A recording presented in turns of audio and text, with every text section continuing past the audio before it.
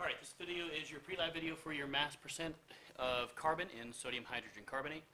So to start off, the law of definite proportion states that a compound always contains two or more elements combined in a fixed ratio, meaning no matter how much of a compound you have, the proportion of the elements remains constant.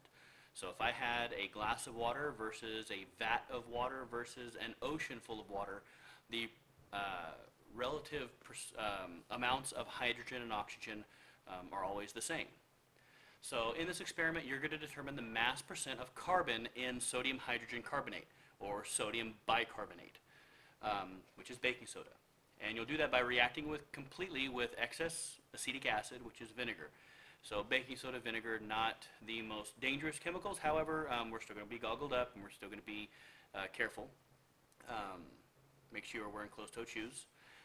The vigorous reaction will form sodium acetate, water, and carbon dioxide. While the first two products are important for other components of chemistry, they're not really relevant for this lab. We're mainly going to be focusing on the carbon dioxide.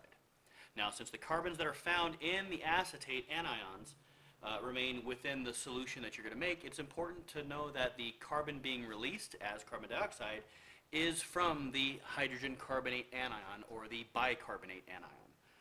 Therefore, you can calculate the mass percent of carbon in the carbon dioxide that evolves from the reaction.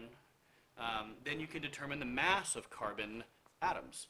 The percent of carbon in sodium hydrogen carbonate, or sodium bicarbonate, can then be determined. So if I have a little flow chart down there, if I have the mass of the carbon dioxide that gets evolved from the reaction, then I can determine the mass of carbon using the percent composition of carbon dioxide. Once I have the mass of carbon, then I can determine the mass percent of carbon in the sodium hydrogen carbonate, because the carbon that is in the carbon dioxide is that same carbon that's in the sodium hydrogen carbonate, which is the focus of the lab. So on the next slide, I have your procedure. We are going to make some changes to this procedure, but I do want you to write it down in its entirety right now on a separate sheet of paper, and then I'll go over the changes that need to happen tomorrow at the beginning of class. Okay, come in, be ready to go with this procedure, and like I said, we'll tweak it a little bit, and then we're going to get rolling.